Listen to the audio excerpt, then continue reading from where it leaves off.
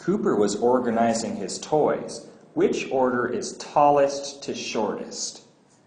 I'm going to use different colored lines to see how tall these guys are. Now, they all start at the same level.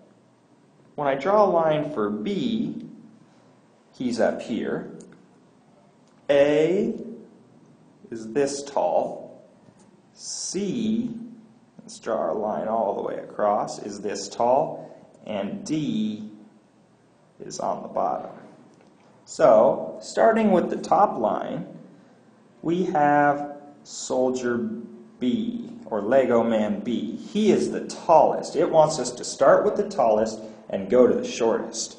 The next line down has Lego Man A. Next line, the red line, is the height of Lego Man C. And the last line is the height of Lego Man D.